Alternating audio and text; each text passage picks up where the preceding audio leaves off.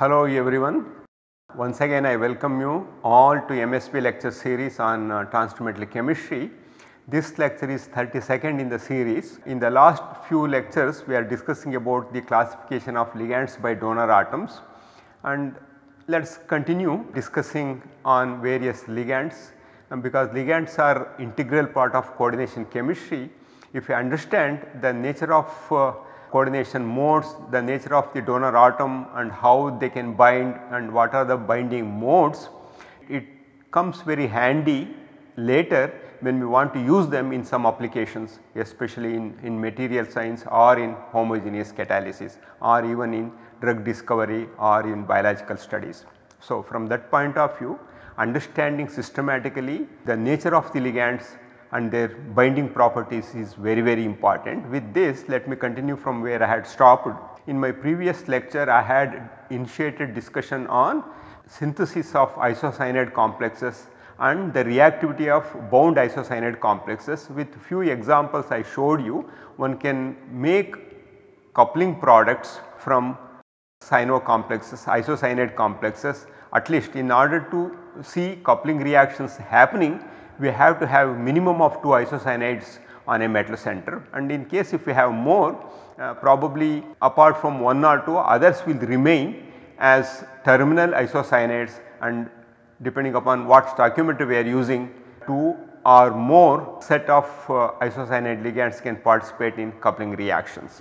So, after completing the discussion on coupling reactions, let us look into electrophilic attack. So, usually electrophilic attack can give alkylidine complexes.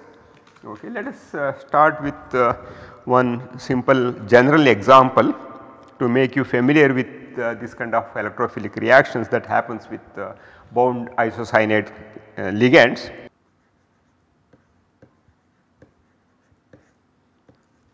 Just for understanding, I have taken only one CNR. It does not mean that it is a monoligated metal complex or something. Let us assume we have several other ligands on metal.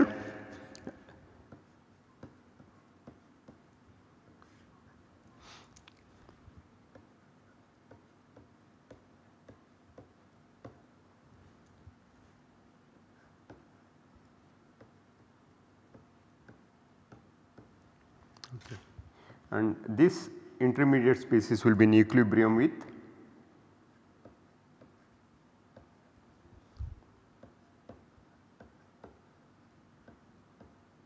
so this is the end product. You can see this is alkylidine moiety here. Let us take a specific example now to understand this reaction.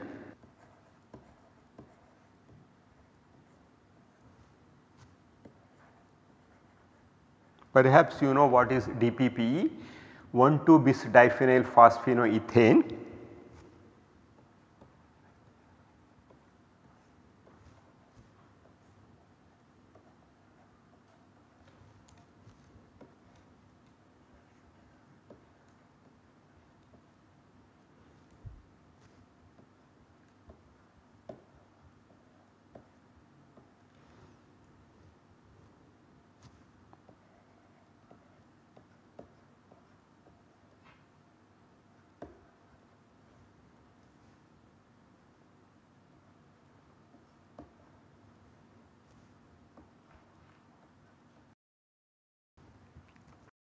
So, bridging isocyanates have very high nucleophilicity and are readily attacked. For example, if you take a complex where isocyanide is acting as a bridging ligand,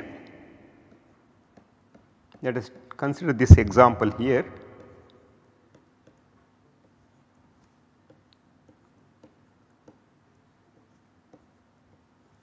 If you treat this one with methyl iodide,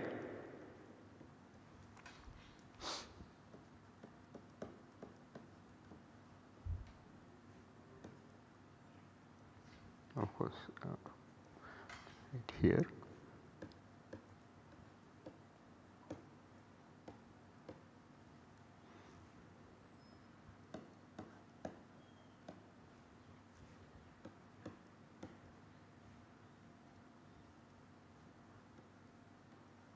So, with these examples let us move on to nucleophilic reactions.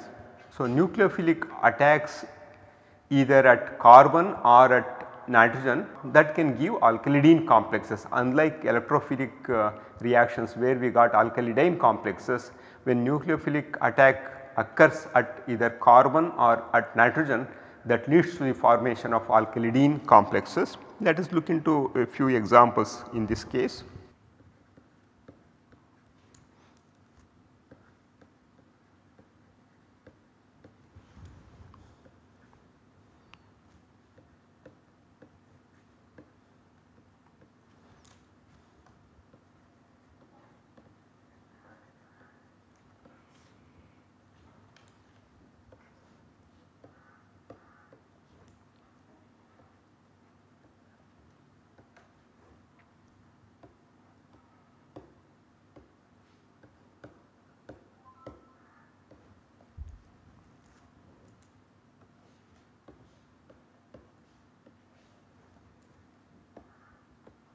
So, this moiety is referred to as alkylidene. So, that means if you have metal to, this is alkylidene, and if you have metal to carbon triple bond, this is called alkylidene complex. It is like acetylene, alkyne and alkene type.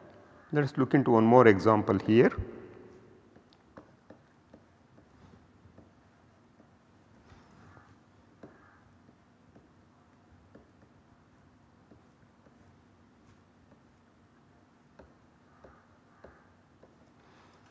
When you treat this one with ethanol,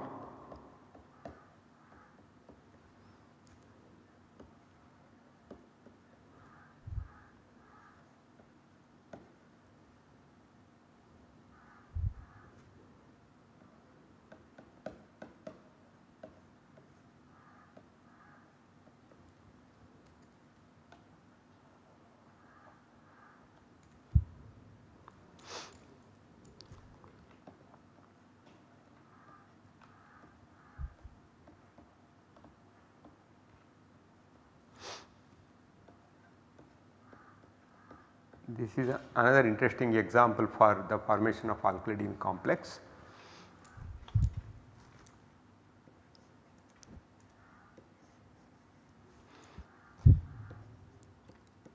So, unless otherwise no specification is given, when Cp is written, assume it is cyclopentadienyl ligand having hapticity of eta 5. So, in general one should remember, if nothing is mentioned about this one, and if something is shown, this indicates it is eta 5 C5 H5.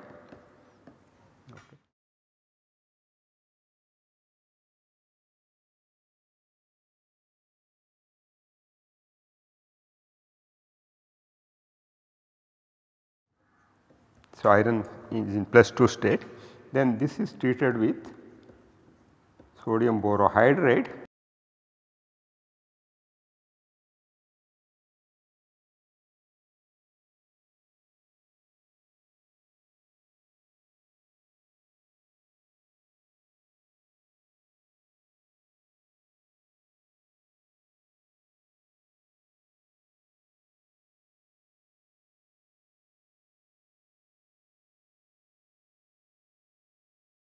I have given 3 different type of examples to show how nucleophilic reaction occurs at either carbon or at nitrogen that leads to the formation of alkylidene complexes. With this I stop discussion on ligands having carbon as donor atom. Of course, as I mentioned, carbon monoxide is the most common ligand with respect to carbon donor atoms, and since you are all familiar with carbon monoxide, I did not discuss in an elaborated manner about those compounds. Nevertheless, we come across while discussing lot of other reactions CO compounds or metal complexes having CO. Now, let me move on to nitrogen donor ligands.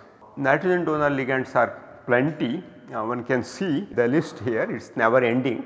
The simplest but hard ligand with very weak sigma donor and very weak pi acceptor ability is dinitrogen, a neutral ligand. It can be a 2 electron donor or it can be 4 electron donor.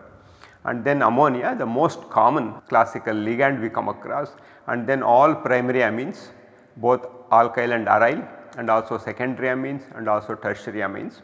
And of course, from NH3, if you eliminate one H, it leads to the formation of NH2 minus. This can also act as a ligand, or if you remove 2 hydrogen, then we get amide, and then if we remove all the hydrogen atoms, then we get nitride. All these are very good ligands, and numerous examples are known in each case. And when it comes to cyclic heterocycles, pyridyl ligands are very prominent. We have plenty of pyridyl ligands and also N macrocycles and also skiff bases.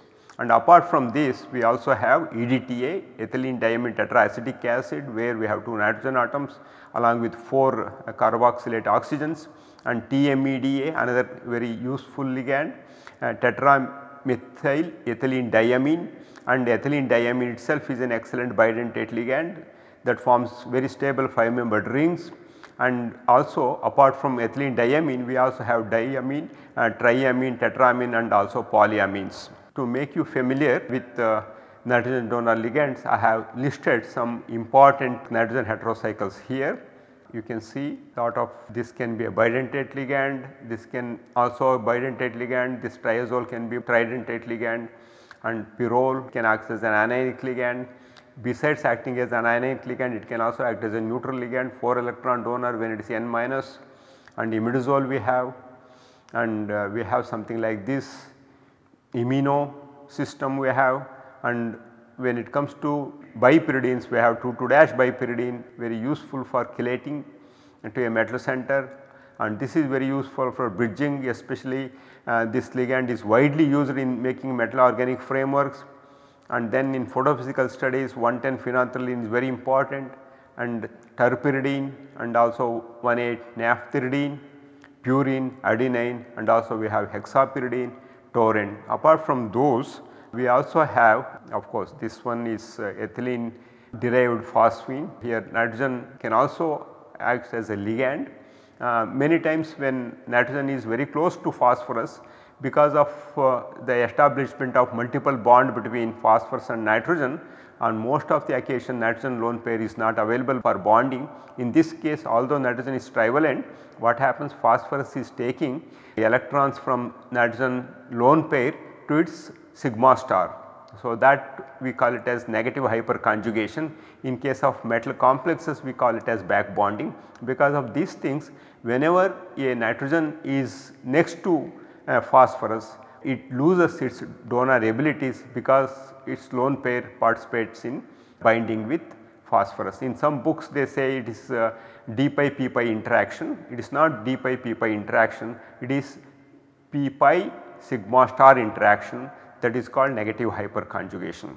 And of course, ethylene diamine tetraacetic acid, I told you, once this will always exist in the stable form having here zwitterionic form, and that is the reason if you look into the pKa, 3rd and 4th pKa values are very high because it is on NH and it is not so easily it can be deprotonated, and ACAC is there, and that is of course this is an oxygen donor ligand.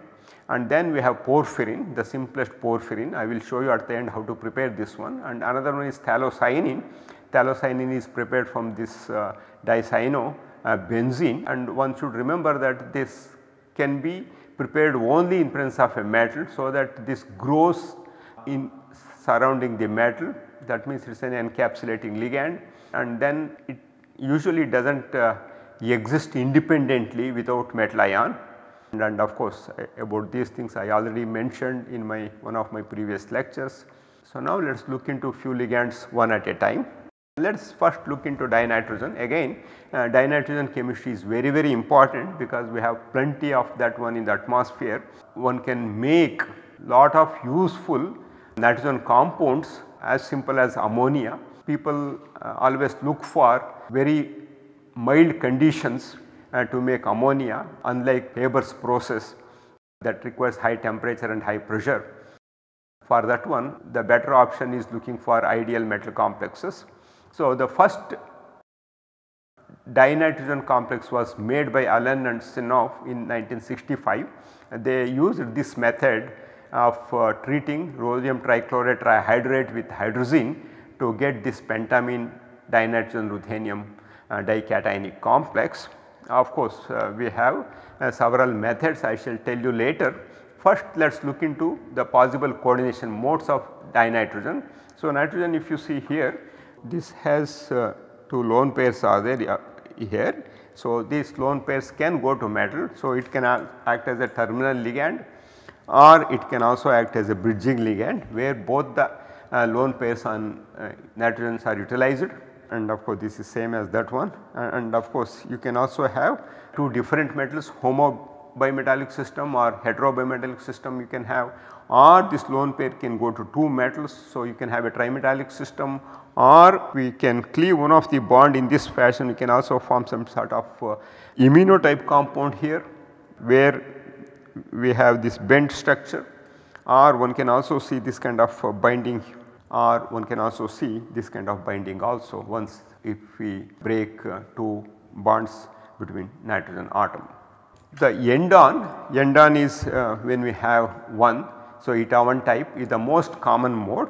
In most of the metal complexes we see this one, and whereas other lone pair remains intact. This is the most common one, this is called end-on, and this is also called as eta 1 mode. This is the most common one, and just if you look into free nitrogen, in free nitrogen the distance between N or Nn bond length is 1.097 angstrom units, whereas in case of nitrogen compound it is increases and it can range anywhere between 1.10 to 1.16. Most common bridging mode is linear, this is the one. So, that means you can assume that the triple bond is still intact, that indicates that the bridging nitrogen is linear and it is almost close to 180 degrees. In that case what happens, Nn distance will be around 1.1 to 1.36 angstrom units. So, now let us look into the synthesis of nitrogen complex. If I want to make for a specific application, how to make dinitrogen complexes in the laboratory.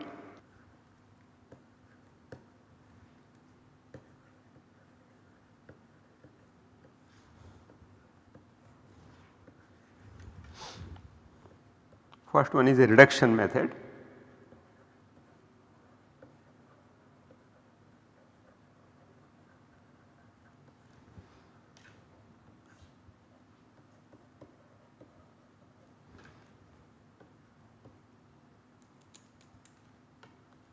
Of course, reaction has to be carried out under positive pressure of nitrogen because we are inserting nitrogen.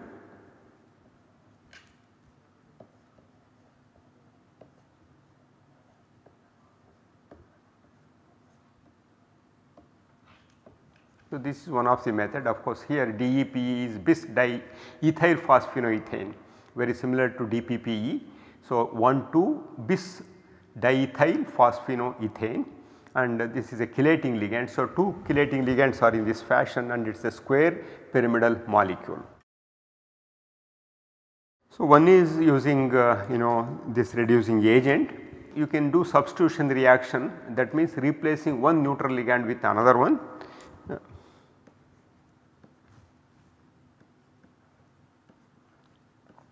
For example, if we take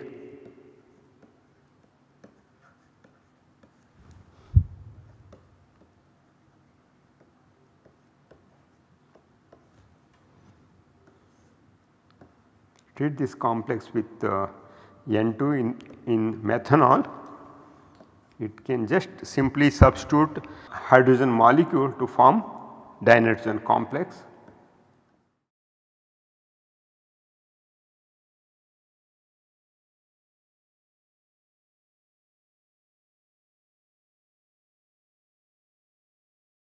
As I mentioned, DEPE is nothing but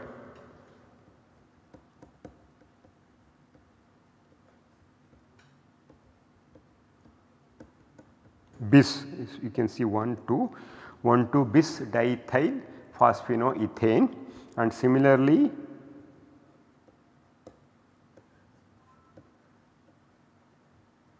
this is also 1,2 bis dimethyl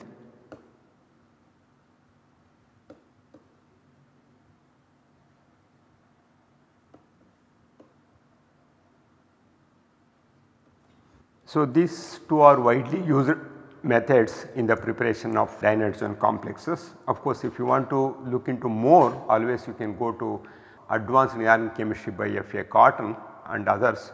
You can see lot of examples and also you can see some literature that one can use, and also there are reviews are there about dinitrogen complexes, one can get more details. So, before I proceed to look into reactivity of coordinated nitrogen, let me show you some similarity between various other ligands. For example, when we see ligands such as isocyanate, carbon monoxide, dinitrogen or nitrosyl ligand, we can perform at least 2 type of reactions, if not 3. So, they are nucleophilic substitution reactions or nucleophilic or electrophilic reactions. That means how electrophilic reactions and nucleophilic reactions can be started in this. Let us look into some similarities. So, Mn2 can be conveniently written in this fashion.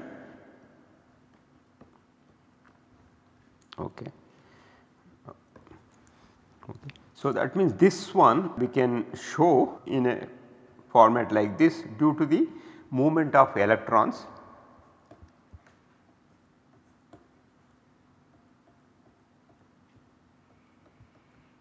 So, something like this. So, now the moment I write like this delocalization of electrons, you should be able to know if where nucleophilic attack happens and where electrophilic attack happens. One should remember about this one. So, later when you are using electrophilic attack or performing nucleophilic attack, you should be able to tell where this nucleophile or electrophile are going to attack the bound ligands. This is very similar to what we come across in case of carbon monoxide. Carbon monoxide, if I take like this, to start with has a positive charge and it has negative charge, that means electron rich, and because now carbon monoxide is donated a pair of electrons to sigma bonding, as a result what happens, there will be net positive charge, and then depending upon how much back bonding occurs, next stage is something like this. Almost we have ketonic and bond strength is weakening as far as CO is concerned, and then in the extreme case what happens, one can see something like this.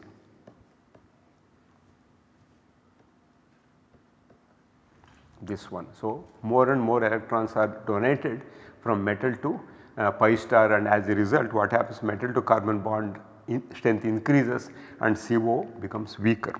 And now if you consider this one, something like this, we can see here something like this. So, now we can see how nucleophilic attack happens, where electrophilic attack happens, and same strategy one can use to understand the reactivity of bound cyanide as well, isocyanide as well.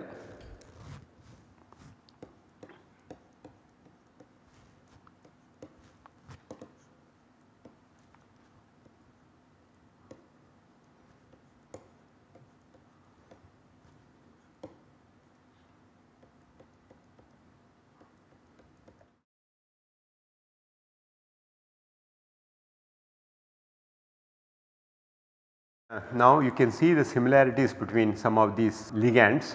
So, since similarities we are seeing, that is the reason we can see a variety of reactions that happens on bound one. So, in some cases coupling can happen readily, but invariably you can come across nucleophilic as well as electrophilic reactions. Let us look into more such reactions with bound nitrogen, that is very important from synthetic point of view. Until then, have an excellent time reading chemistry, especially coordination chemistry, and especially getting more information from textbooks about the ligands and their behavior when they are brought very close to the metal center.